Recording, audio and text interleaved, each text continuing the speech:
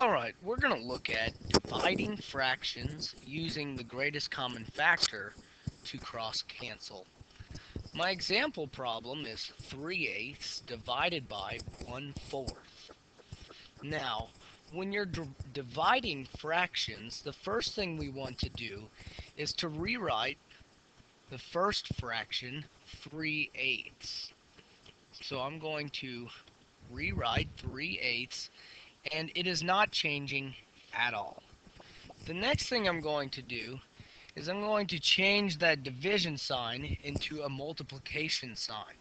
And we're going to multiply by the reciprocal. So when you change the division sign into a multiplication sign, that means we need to change this fraction, 1/4, into its reciprocal. Now, what is a reciprocal? A reciprocal is basically when you flip the numerator and denominator. So the reciprocal of 1/4 would actually be 4/1. The definition of a reciprocal is two numbers in which their product is equal to 1. And if we had multiplied these two, the product would be equal to 1. So I changed my division sign to a multiplication sign. Now I changed my fraction to the reciprocal. So I have 4/1. You can see the numerator and denominator simply switched places. Okay? Make sure the only number that you're doing the reciprocal for is the number that follows that division sign. Also, a common mistake is people forget to change the sign to multiplication. So the only time you use a reciprocal is if you change the division sign into a multiplication sign. Then you do the reciprocal of the fraction that followed that division sign. Now we can use cross-canceling. All right? What we want to do with our cross-canceling is to simply look for a common factor that's in the numerator and a common factor that's in the denominator. And we can see 4 and 8 have a common factor. So 4 and 8, the greatest common factor is actually the number 4.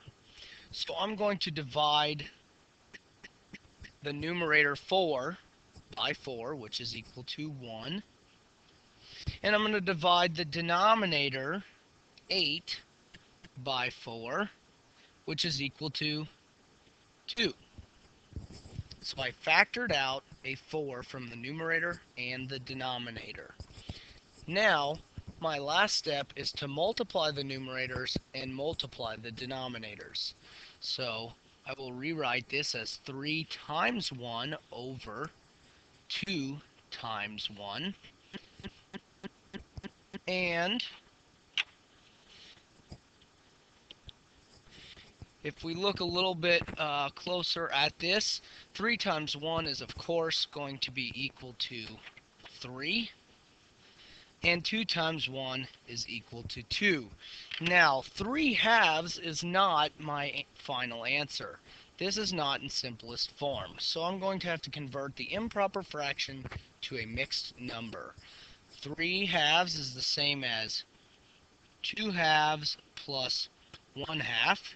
And we know that 2/2 is actually equal to 1. So we have 1 and 1/2 as our final answer. The other way you could simplify the improper fraction is by taking 3 divided by 2. And of course you would have a remainder of 1, which would be 1 out of 2 parts. So it would be 1 and 1/2. Alright, I hope this helped you out with understanding dividing fractions using greatest common factor to cross cancel.